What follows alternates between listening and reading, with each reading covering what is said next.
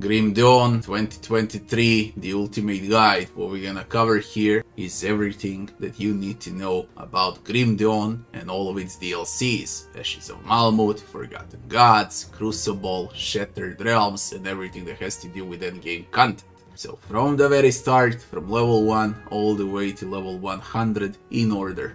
Let's go.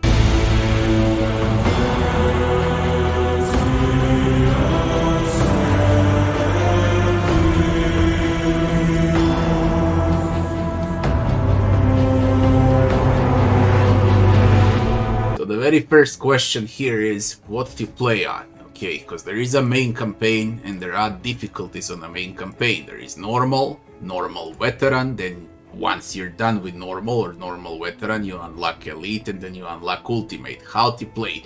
For those that want the best balanced action RPG ever, okay, then you're gonna play on a veteran.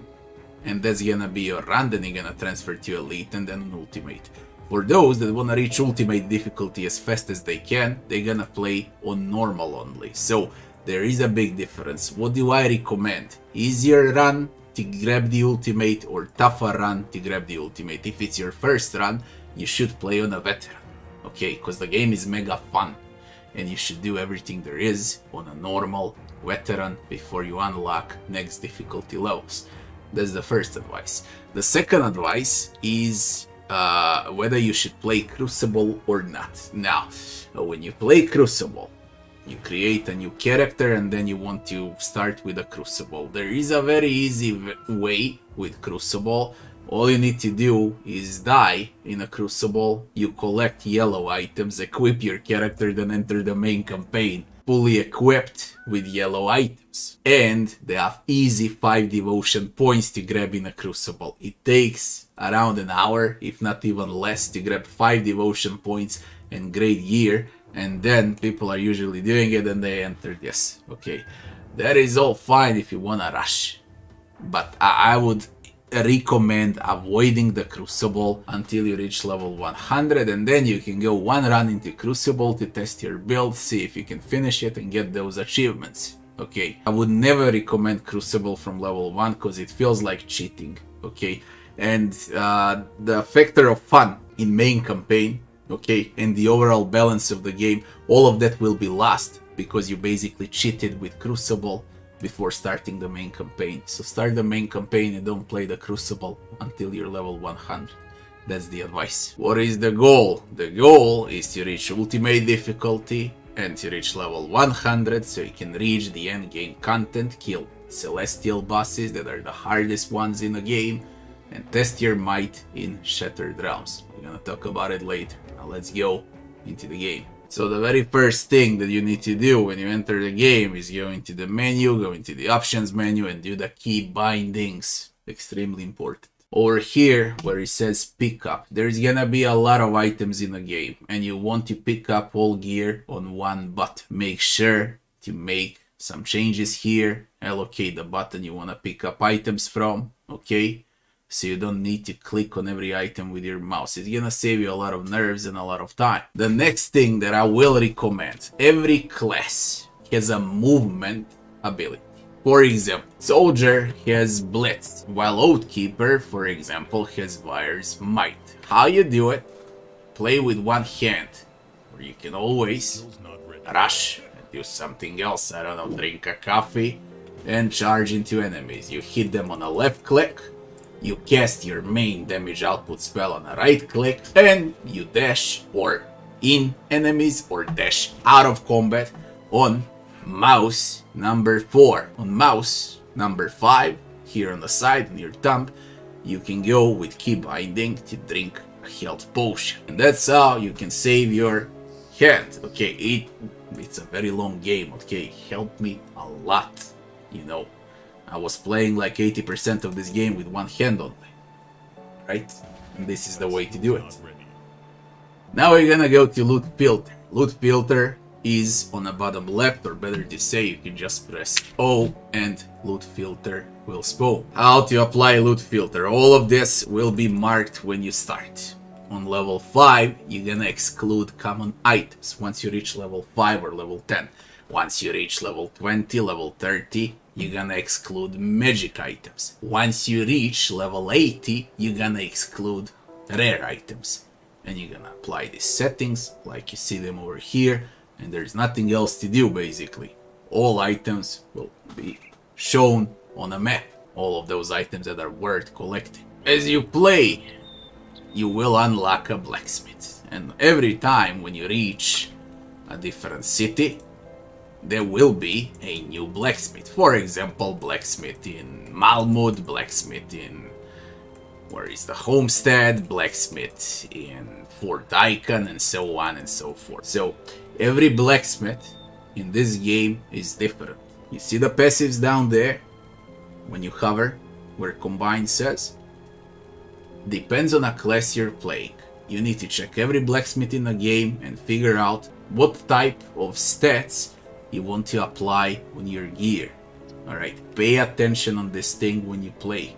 Some blacksmiths for your build will be better in Homestead, some in Fort Icon, some in Shattered Realms, okay, in Forgotten Gods DLC main hub. So be careful and check what blacksmiths give once you decide to craft items. Every main hub, every bigger city in Grim Dawn has your stash. Okay, this is how it looks like. When you collect yellow items, components, the easiest way to get them in your stash without clicking them separately would be on this item here. Okay, just move all components on the left and you save time like this. So use this button often.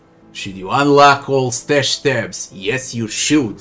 You should unlock on your character and another stash for all characters combined. Okay, this is how you get 12 stash tabs. It's extremely important. You need space.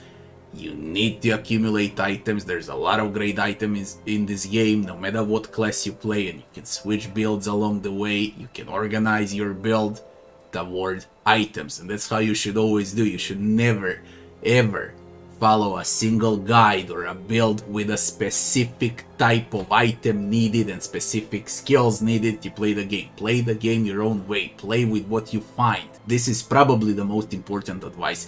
In Grim Dawn, every class is balanced. Every multi-class is balanced. And everything works. It's just a matter of question of what item you wear.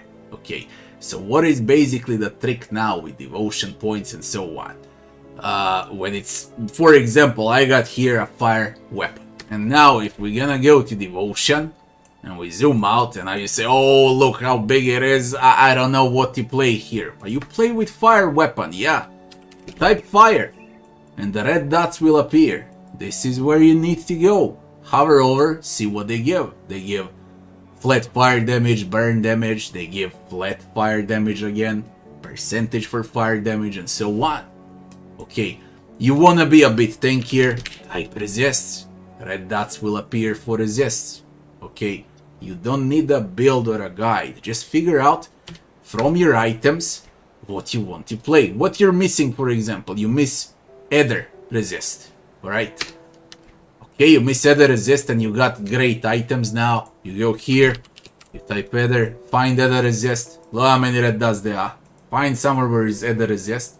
For example, Targo the Builder, 8% Ether resist. Apply.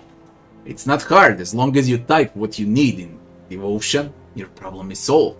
I'm not here to show you a specific build. I'm here to show you how to play the game, so you can actually learn how to play the proper way. So as far as the stash go, unlock all tabs. As soon as you got money, unlock all tabs. Organize your inventory, organize your stash. Have your belts on one tab. Have your armors on the second tab. Have your gloves and boots on a third one. It's easier to navigate and it looks great. And when everything is tidy and clean, you'll have more will to play. Also, what I would also recommend, these purple items, don't put them in a stash. Carry them with you. Okay, they don't occupy way too much inventory space, okay, and once you have a loot filter on, you'll have plenty of space in these inventory bags on the side. So just carry these purple items with you.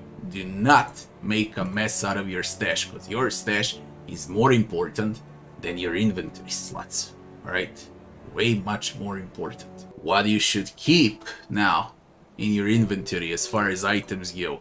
Only extremely good items, something that's extremely valuable, or better to say, item level 94. That's the highest level items that you can grab when you see good stats, okay, when they're rolled well, with plenty of stats. That's the items you want to keep, because you might decide to switch the build along the way. You know, you'll merge boots with gloves and with helmet, and then now you want to switch. Just collect extremely good items. Do not pile up items, green items and so on. Don't do it, okay? Don't pile them up. There is no need. The most important question now is whether you should play with a ranged character or with a melee character, and what's easier. It's always easier to play with ranged, because you can kite enemies, okay? And you can play with like 2 or 3 move skills, okay, TPs, charges, rushes, dashes and so on, and you can kite enemies easily. When you play as a melee, it's a different story. Then you need to pay attention on every single stat in a game. Now, speaking about stats, as ranged, your most important stats are offensive ability and resist. As melee, your most important stat is armor rating and defensive ability. That's how it is. You're gonna get one-shotted as a melee if you don't have these numbers up, okay? These numbers, they need to go up.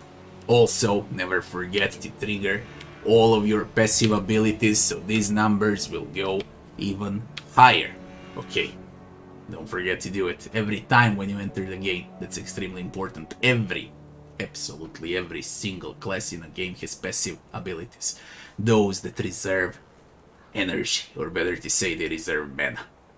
Okay, don't forget to trigger them when you enter the game. So let's start with physique, cunning and spirit. Depends what you play, what class you play, but these are the most important stats, attributes. How you should allocate them. Basically, while you level up, okay, on level 20, 30, and now if you can carry armor and you got requirements, okay, like it requires 100 physique, don't ramp up physique, keep those points. Because you might find an armor that requires spirit, and now you won't have attribute points, then you'll need to reset, you'll need to pay, okay, to respec. Don't do it. As long as you can carry items, keep attribute points. Once you reach level 100, when you want to optimize your build, that's when you're gonna invest all of your attribute points into specific stat that you'll actually need in order to carry all the gear that you equipped. So don't rush with spending your attribute points. Playing as a melee, you reach level 100. You need to have 20k HP. It's a must or you will get one-shotted. Playing as a melee, you need huge defensive ability and even bigger armor rating if you don't want to get one-shotted. Ideal armor rating is around 4k. You can tank celestial bosses on ultimate with 4000 armor. You're gonna get one-shotted as a melee with 3000 armor. Like this. You're gonna get deleted with 3000 armor as a melee. As a range, you can always kite and lifesteal back, and you don't care that much about defenses, all you care about the resists as ranged. Now, speaking about resists need to be maxed out on normal. They need to overcap. You see this over maximum? They need to overcap by 20%. Every resist needs to be overcapped by 20% on elite difficulty, and once you decide to play on the ultimate difficulty, minimum overcap on every single stat in a game needs to be 50 above. 50% above. Because a lot of mobs, a lot of bosses, especially celestial bosses, will nuke down your resists and you're gonna get one-shotted. Okay, but when you are overcapping by 50%, 100% per element, okay, you won't get one-shotted because again, the stats will go up. And now, speaking about going up, we also have those max resists. Max resists, you can extract some out of devotion. Okay, just type max resist, you'll see where you can apply. And some max resists are with amulets and rings and other gear. It's extremely important. Okay, maximum to all resists is extremely important. Above, I would say 85 and above is a must for the ultimate, especially if you want to fight celestial bosses and reach further into the Shattered Realm. Shattered Realm is that definitive endgame, You need those resists. That's the bottom line. So, as I said, again, normal, keep them maxed. Elite, 20% over maximum. Ultimate, minimum 50% over maximum, and you're good to go. How do we do it? How do we keep those resists over maximum? We keep them with augments and with components. Okay, some components you can craft at blacksmith. These would be components, yellow stuff. Okay, some give pierce, some give bleed resist, and so on and so forth. And some of these augments as well, they give flat resists. You wanna ramp up every single item with those components and with augments if you wanna overcap like I overcap over here. Alright, you just need to do it. Every city in the game has different augments to sell. In order to buy them, you need reputation. It sounds complicated when I say it like this, but it ain't. Basically, as long as you do side quests and main quest and kill enemy elites, reputation will rise. As you unlock reputation, the more reputation you got, the better items you can buy in every main faction in cities. And at the end, you will want definitely augments of level 90 and above in your gear. That's what you'll get on Ultimate. So don't forget to apply components and don't forget to apply augments on every single piece of gear that you have. Do not be afraid to apply as well, because you're gonna have a lot of them. So don't conserve your components and everything, okay? Waste them, spam on items, you'll get stronger when you switch. You can keep some components if you go with the inventor here. You can keep an item or you can keep an add-on. You can dismantle for additional components, all the items that you don't need, but then you need dynamite for it, and you can transmute. You can usually, and you should transmute sets. So when you transmute a set item, for example, you pick a helmet over here and transmute, you're gonna get an armor. When you transmute an armor, you're gonna get boots and so on. Okay, so you can accumulate a full set if you wanna play with sets. So that's what Inventor does. Now, as far as this guy goes, Illusionist, these are cosmetics only, okay? Not like in Diablo cosmetics where you have a shop and you need to buy. What you find in the game is how you can change your looks, okay? And there's quite a lot to do with all of the gear that you see. You can switch, create your character how you want him to look like. When you should do it on a level 100. Not before that, because you're gonna switch items non-stop and there is no need to waste currency. So once you're level 100, that's when you want to use Illusionist, not before that. Okay, as long as you switch gear, do not use it. The main question is now, when you should multi-class and how you should multi-class. First of all, every single class combines well with every single class. You want soldier with, I don't know what, with Demolitionist, it goes. You want Oathkeeper with Demolitionist, it goes. You want Oathkeeper with Occultist, it goes. You want Occultist with Soldier, it goes. You want Soldier with Oathkeeper, it goes well. So every single multi-class is valid. But when you should multi-class, you should pick your main class. For example, I wanted to play here as an Oathkeeper. And I went all the way in, maxed him out to 50, picked the ultimate spell, maxed it out, and then I started multi-classing with a soldier.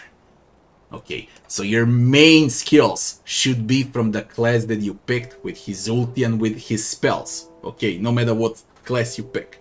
And the second class that you are multi-classing with is usually a support class where you want passive abilities out of that support class to enhance your abilities of your main class, and that's why it's called multi-classing. So again, stick, I would say, to level 50, level 60 with one class, and then in the middle of your elite run, you can start upgrading into some other class, and once you get on the ultimate, you'll have everything ready. Especially on level 90 plus or so. Now, I was speaking about reputation, how you need to do quests and so on. Why you also need to do quests? Not only because of reputation, okay, where you're gonna unlock new items and new shit to buy and upgrade and so on, augments, components and whatnot, rewards. You need to do every single side quest and main quest in this game, including the DLCs, including the Shattered Realm endgame content, if you want to receive additional skill points and additional attribute points. Attribute points are physique, cunning and spirit. Skill points, they go into the skill tree over here, and you need to do them normal, on elite and on ultimate to accumulate as much as those skill points as you can, or better to say all of them. That's how the game is. Do not ignore side quests. They bring good rewards, good components, good augments, skill points, inventory bags, attribute points. Do not ignore side quests in Grim Dawn. Devotion. When you find devotion shrines, you get a devotion point. Maximum amount of devotion points is 55. Should you search for every single devotion shrine in the game? No. You need around 30 on normal difficulty, and once you reach elite, not ultimate, elite, you will have 55 unlock because they repeat. Okay, so you don't need to worry about. There's like on normal, elite and ultimate, you got around 200 devotion shrines and only 55 counts. So you're gonna get 55 as you play. So do not rush, do not worry. If you miss something, you're gonna get it along the way. No matter when it happens, it's gonna. For the one last time, how do we use devotion points? It depends what class you play. I already explained and I'll say it again. What you need is what you go for. If you play with melee, you wanna raise armor. You search for red dots. If your melee is armor with poison, you're gonna combine those red armor dots with poison dots. Okay, what's the trick? You see how you start with devotion, and you usually you need to start from here in order to unlock. Later on, you can respec. Okay, and you can remove points from here and only keep constellation points. So that's also a trick. Once you accumulate like 20-30 devotions and you get like 2 or 3 of them ready, and when you get constellation bonus completed here to 3, you can easily remove points from here and put them somewhere else where it actually matters. That's the trick. How do we remove devotion points? There are 2 ways. First way would be with a tonic of clarity. I recommend doing it when you want to completely reset all of your devotions when you're level 100. Do not use tonic of clarity before you're level 100 and before you decide what build you want to play. There is the other way as well. You see this small book over here where it says Spirit Guide. This is where you can remove point by point, but it costs iron bits and it costs crystals. Okay, so my personal advice is play the game how you want it. Okay, do not rush, reach level 100, then do everything in detail. Be smart when you're upgrading stuff, and always follow your gear to complement everything with devotion points. Do not complement devotion points with gear. First you do the gear and then you do devotion, not the other way around, because you're gonna fuck it up. So allocate devotion points by your gear. That's the most important thing, basically. If you miss damage, you're gonna search for damage in devotion. If you miss armor, you're search for armor. If you miss, I don't know what, bleed resist, you're gonna search for bleed resist. You want the overcap, you're gonna search for this augments on gear and for bleed resist in devotion. Okay, do not forget to apply special effects on your skills from devotion. Some of these constellations have those special effects. All you need to do is click over here and pick the skills that you want to use, okay, for the constellation. Very simple. They usually auto trigger. Very few of them are triggered manually. Most of them are auto trigger on attack or so on. When you click a skill, it applies a specific add-on on the skill. Famous question, do I need to finish the game once or not? Man, when you finish on normal, that's tutorial. When you finish on elite, you're getting ready, and the real game starts on ultimate. So yes, This is the game that you need to finish 3 times if you want to see everything there is in a game. Ultimate is the way to go. You unlock the highest level gear with amazing stats, with amazing outlooks, with great hidden areas and bosses and hidden quests and whatnot. Ultimate is the way to go. The entire new game opens up on Ultimate. I think I made myself clear there. No, normal campaign is a joke. It's not enough. It's a good introduction into the game. Also, one more very important advice. Escape, options menu, gameplay, auto loot materials. Stick it on so you can auto pick up all components, potions, and all of those items that don't occupy way too much space in your inventory. You just run over them and your hero will collect them. Don't forget to do it. Now, stats and what matters. I already said how most important stat for range would be resists and offensive ability, as well as crit chance and so on tab 2 over here, where you can check them out and whatnot. On a melee, there is one very important stat that you need to pay attention to. On a tab 3, all of these resists are quite important for the ultimate, and one of the most important ones would be slow, freeze, and petrify resists. It's extremely important as a melee. If you get slowed, petrified, and so on, you're fucked and you're dead. As range, you can always TP out and continue kiting enemies. As melee, you're dead. That's how the game is. Do not underestimate physical resist as well as disruption resist. So you need those stats as a melee. As a melee, it's a slightly harder game than when playing with ranged, so have that in mind. For the detailed stats and how much your skills deal damage on a tab number 2, you can see your stat for your character. Okay, if you use, I don't know what for basic attack, I don't know what for a secondary attack, it depends out of the class, but you can see exactly the numbers and the damage that you deal per second on tab number 2. Is it better to have health regen or lifesteal? For ranged, it's lifesteal. For tanks, melees, it's health regen per second. That's about it.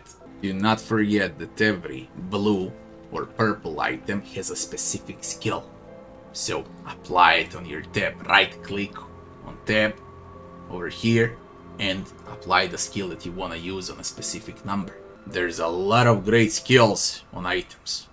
Do not miss them out. $1 million question. Should you use mods for Grim Dawn? No, you should never use mods on your first run. Should you use mods once you finish vanilla developer's version of Grim Dawn on ultimate difficulty? You reach level 100, see the Shattered Realm, see some celestial bosses and so on. You do the hardest content available basically in the game. That's when you want to use mods. Start using mods then, but please, if it's your first run, do not ruin Grim Dawn with mods. There are brilliant mods for Grim Dawn, but don't do it. There is time for you to use mods if you like the game that much. Play the vanilla first. How do we farm items? Well, this is a topic that takes some time to explain, but Grim Dawn has Diablo 2 like itemization and loot drop. So for example, in Broken Hills, if a good armor dropped and that armor is named, you're level 30 now, and that armor is named Divine Steel Halberd, the same mythical Divine Steel Halberd will drop on exactly the same spot on a map once you're level 90 to 100. What's the difference? One on normal will be only Divine Steel Halberd, then it's gonna be epic on elite Divine Steel Halberd, and then on level 90 to 100 it's gonna be mythical. It's always gonna drop on specific spots. So when you find some purple item that you like and you say, hey, I wanna use this mythical final stuff for my build, open up the stupid map and see the area where it dropped. If it dropped, I don't know where, in Sarrow's Bastion, that's the area that you want to farm your final stuff. Okay, so every item can only be dropped from a specific monster or on a specific spot or from a specific chest in the game. That's how the loot system is. So pay attention to what item drops where. I wish someone told me this before I started and before I learned it, because it took some time for me to realize that. So what would be my run for equipping gear on Oathkeeper? Because I want, you know, +1 to all skills in Oathkeeper. So all skills go +1. Okay, and when they're light blue like this, it means it's +1, +2, +3, and so on. What was my route? My route on the map was usually Morndale. Okay, this is where I got my weapon. And my augments mostly came out of the Broken Hill dungeons. Okay. And the best gear that I could find were on Chthonian rifts. Red portals in the game, you'll see them when you play. That's, for example, for the Oathkeeper. When you play some other build, your items can drop on some other spot. So this is why it's good to play on normal. And you kinda remember what item drop where. You don't wanna memorize what item drop where. Take a notebook and write it down. Okay, my rifle, you play as ranged. And you say, my rifle dropped at Atarkan Road Rift. Write it down. Once you start an ultimate, farm the Road Rift. And you're gonna get a mythical set item, the one you need for your build. And then you accommodate your devotion points towards the items that you are carrying. That's how you should play the game. What's the other way of farming items? The other way is through Crucible DLC, the arena, enemies coming up in waves, you clear them, you get loot. If you don't want to play the Crucible, there is Shattered Realms that you can play in the Forgotten Gods DLC. Again, it works like Greater Rifts in Diablo 3, Shattered Realm. And the best way, by far, would be with totems. Totem farm is absolutely the best. Now I'm gonna show you how you should farm totems. Basically, what you should do, you try to find totems from the location of the portal. So now I wanna find the totem, okay? Let's transfer to Infernal Wastes. See if we can find totem immediately. You open up the map, there is no totem. You move slightly back and we're gonna find a totem in, I don't know where, in, let's try in Corvan Plateau. You're gonna switch a few portals until you see a totem spawn, okay? They usually spawn close by. There you go, you just spawned, Savage Totem. This is the way how you can farm. You go to Savage Totem, you farm it up, collect all items, you return back, you click on the local map again, go to the world map, and then you go, I don't know where, you go to the Dead Man's Gulch. Okay, you enter the map, you check if there is not, you go somewhere else. And that's how you search for totems. It's fast, you can easily find like 15 totems in 15 minutes. And that's a lot of gear. If you ask me, it pays off more than Shattered Realm, it pays off more than the Crucible.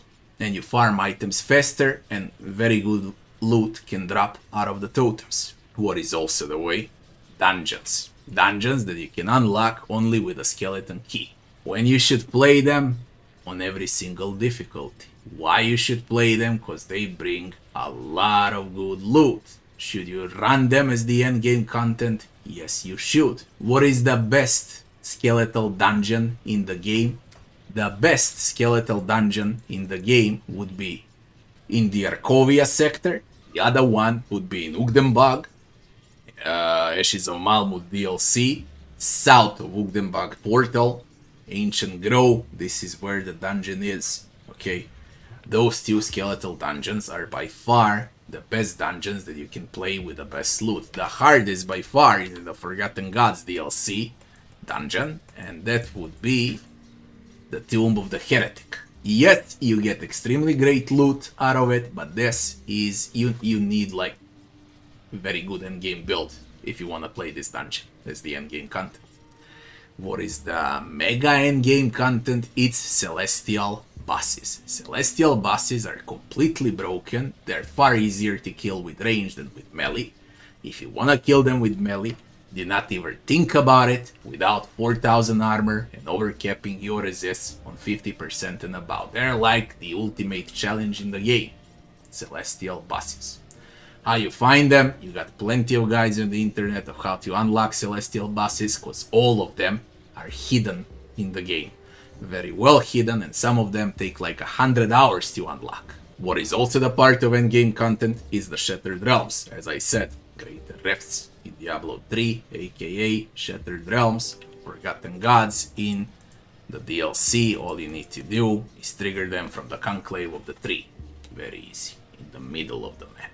Now, a lot of people will probably advise you to rotate the camera while you play in order to spot hidden items and what you can loot and what not. I completely disagree with it. How you find loot? You find your perfect angle. For example, this is your perfect angle to play. Alright. You click where you want to move and you hover with your mouse. As you hover with your mouse, like this, by the edges and so on, you're gonna spot hidden items, you're gonna spot walls and whatnot. You don't need to look at it that much, okay? Because you see how it goes in the top middle, okay? When you hover over anything there is, you see? If there was a hidden wall, it would be detected. Just watch the ladders up there. When they spawn, as you move, you do this with your mouse. This is how you detect instead of turning the camera left and right. It takes some time to get used to it only, but you won't miss a thing, and you're gonna waste less time basically when you play chaotically like this than when you rotate and zoom in and look if it can loot or not, if you can enter or not. Okay, now I said hidden doors, hidden items and so on. There's a lot. How you should play Grim Dawn: you hug the wall and you check in every dungeon, every wall that exists. There's a lot of hidden loot, hidden stashes, corpses, whatnot, hidden bosses, hidden elites. You just need to check every corner of the map, everywhere that you can think of. There are side roads, there's hidden walls, you can go under the waterfall, you can open up a hidden staircase, I don't know what, okay? Every map is full with secrets, absolutely every map in Grim Dawn is plagued with secrets, okay? For example, all of this is a secret over here on the map, believe it or not. So, play. Don't just run past something, okay? Double check, triple check, everything that you think is suspicious, there's probably something hidden there. Grim Dawn probably has the biggest amount of secrets in the action RPG history. And there's a lot of good secrets in the game as well. One more thing I want to talk about are blueprints. You will find a lot of blueprints in the game. You can buy them with enough reputation from traders in every city. They're gonna drop from totems, they're gonna drop from monsters, they're gonna drop from bosses. Anyways, you're gonna find a lot of notes like this that are called blueprints. All you need to do is right click on them and you learn them. Why you need to learn them immediately as you find them? Because duplicates cannot drop in a game. Okay, and when you learn a blueprint immediately, the next blueprint that drops will be a blueprint that you don't have. Okay, so you won't accumulate duplicates. What it means? It means that your blacksmith can craft huge amount of items, okay, without duplicates. So learn those blueprints immediately. That would be the advice. All right. There's a lot of blueprints in a game and you can craft a lot of good items out of the blueprints. Now, as you play, you're gonna spot potions. Potions that enhance your maximum fire resist, maximum cold, poison and whatnot. When do you use potions? Only before fighting a celestial. Potions are completely useless in normal, elite, ultimate difficulty, on elites, on nemesis bosses, during the campaign, during Shattered Realms. They're useless. You should keep those potions and apply them all before fighting a celestial boss. That's what the potions are for in the game. Relics. I know you wanna have a level 90 relic, but in order to have a level 90 relic, for some classes you easily need to farm for over 100 hours if you wanna craft a level 90 relic. So have that in mind, do not waste time. Be patient, it's gonna come if you spend 100 hours in a game. You need blueprints, you need materials, you need specific gear and whatnot in order to craft the best possible relic for your class. Do not forget to buy and equip a glyph on your medal. Okay, that's also very important. Anyways, the bottom line is play the game your own way. Do not follow specific builds. Play and learn as you play. Equip an item, then put your skills, your attributes, and your devotion points towards the item that you want to carry. Do not even bother of adjusting your build until you reach level 95 plus, or better to say level 100. Do not even bother. Finish the game on normal, on elite, on ultimate, and then start creating your perfect build. Again, do it by your items, not by your skills. If you do the skills and you search for an item, it's gonna take forever. The other way around. Because this game will drop plenty of great items for you, and then accommodate your build toward all the gear that you found. It's very easy. Build diversity per class is huge. You can play every single class in like 5 different ways, and now you add multi-class and multiply that with 9 classes in a game. Imagine the number. I would say there's easily around 300 builds in a game. And what is the most important thing? Every single build is valid. That's Grim Dawn. Perfectly balanced action RPG. Once you finish all the content, you can check out mods for Grim Dawn, but first, finish developers vanilla version of Grim Dawn. I hope that you found this guide useful. If you did, don't forget to like, share and subscribe. And I'll be seeing you on the next one. Thanks for watching.